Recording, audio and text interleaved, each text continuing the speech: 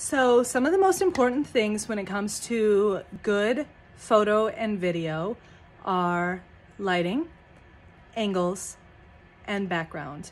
And this common misconception is that you have to spend a ton of money to have these perfect pictures and perfect video. And that's not true at all. When I was getting started in my business, really all I had was a great window in my house and a cheap backdrop that I bought on Amazon. And that's actually still what I have behind me today. I have a $15 backdrop and my converted garage is my office. So good lighting is really, really important. So the best lighting for photographs is late afternoon. And what you don't want is something that's too dark, or you don't want really harsh light. So you want to be facing a window, or if you have artificial light, you want vanity lighting. You don't want bathroom light that's going to make you blown out. You don't want that really yellowy light that's not going to give you a good photograph. And you don't want dark, you don't want to be trying to take a picture with a bright flash, or you don't want to be taking a picture at night. Okay, so good lighting is going to be really important.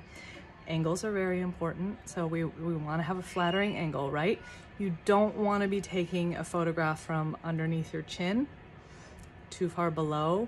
It's not going to be a great angle, okay?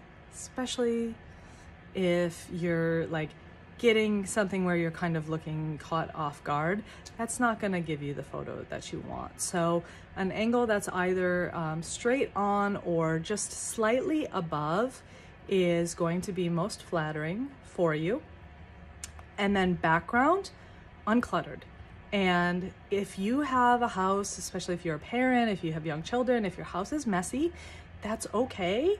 You don't have to have a perfect house to have these perfect photos. All you need is really one wall or one space around your house that has a pretty simple, uncluttered background, or a backdrop, or a tree lining, or something that's somewhat simple so that it's not overly distracting. And that's what you want to focus on. If you don't have that, you can use the features on your phone that can kind of blur the background a little bit. And what they'll do is they'll blur the background and they will accentuate the foreground, which is you or the product that you're taking a photograph of. And that's going to give you the look that you want.